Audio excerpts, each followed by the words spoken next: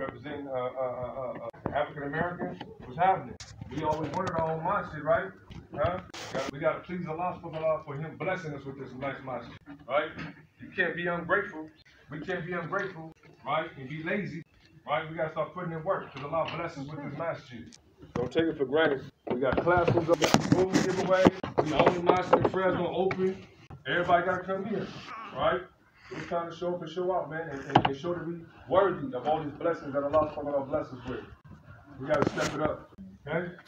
This is a dua that Allah subhanahu told the Prophet Muhammad sallallahu alaihi wasallam to say, right? We're striving to obtain knowledge. Everybody, Rabbi, zidnee, Ilma. Rabbi, zidnee, Ilma. Rabbi, zidnee, Ilma. Right? So we say, my Lord, increase me in knowledge. This is a dua that you should remember. Y'all striving to learn Quran? Y'all striving to learn any aspect with regards to the Arabic or whatnot? Man, Rabbi, zidnee, Ilma. Oh Allah, increase me in knowledge. Right? Make dua. Rabbi, zidnee, Ilma. Oh Allah, make it easy for me. Right? Make this easy for me. Make the Arabic language easy for me. Rabbi, zidnee, Ilma. Oh Allah, increase me in knowledge. Oh Allah, bless my tongue. Right? To be the tongue of an Arab tongue. Bless it to be easy on my tongue. Ya Allah, Rabbi, zidnee, Ilma. Muhammad, how you say it? Repeat after me. Rabbi, zidnee, Ilma. Rabbi, zidnee, Ilma. JJ. Rabbi, zidnee, Ilma. Nasira. Rabbi, zidnee, Ilma. Amira. Rabbi, zidnee, Ilma. Aisha. Rabbi, zidnee, Ilma.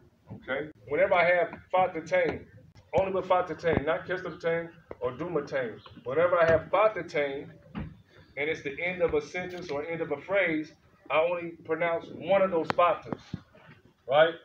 Really, it would be Ilma, right? Because that's fatatain, right? Fatatain makes what sound? An. Fatatain makes what sound? An. Right? So this will be Ilma. But because I'm saying it at the end of a verse or end of a phrase, when you have fatatain at the end of a phrase, you only use one of the fatas, so it becomes Ilma instead of saying Ilman. Okay, so that's another rule. When you're dealing with fatatain. Only fatatain at the end of a sentence or end of a phrase. Okay? So again, going back to this dua, this is in Surah Al-Taha. So Allah tells the Prophet Muhammad sallallahu alaihi wasallam, say, Rabbi, so it's saying, Qul, Rabbi, again, Rabbi, zidnee, Ilma, again, Rabbi, zidnee, Ilma. And what are we asking Allah to do? Increase our knowledge. Again, Rabbi, zidnee, Ilma, again, Rabbi, zidnee, Ilma. And what are we asking Allah to do? Increase our knowledge.